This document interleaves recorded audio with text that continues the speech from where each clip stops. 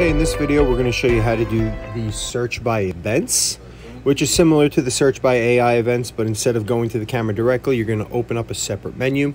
So in this case, we're going to pull up the AI camera here. Okay, we're going to hit the three dots in the bottom right hand corner of the bottom of the menu. We'll choose search by event.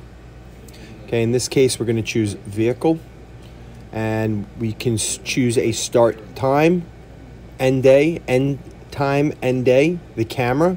So in this case I want to select only my LPR camera, so I'll deselect all these cameras, leaving only the LPR.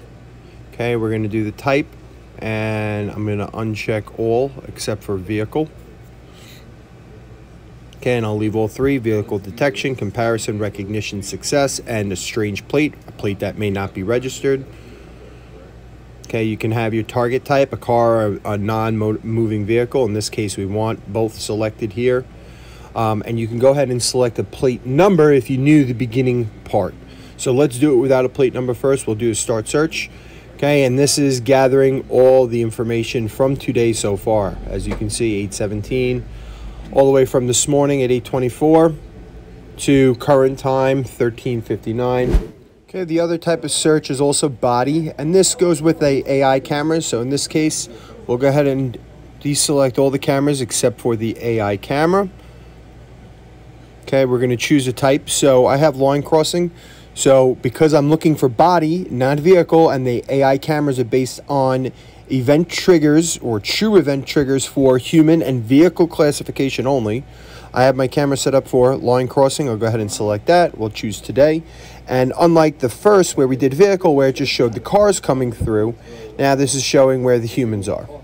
Okay, so we can see here, this individual, there's a line cross set up. Right in front of his van is where that virtual line is.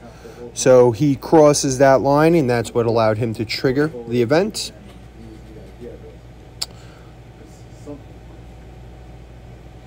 Okay, we also have this individual here, and he was standing on the phone, so there was another virtual line right there on the curb where he's standing.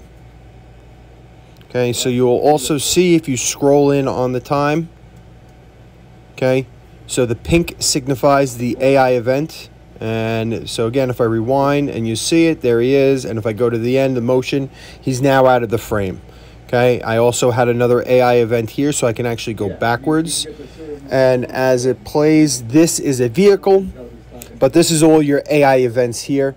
When you go into the actual search and you chose just body, it's only going to give you the results there.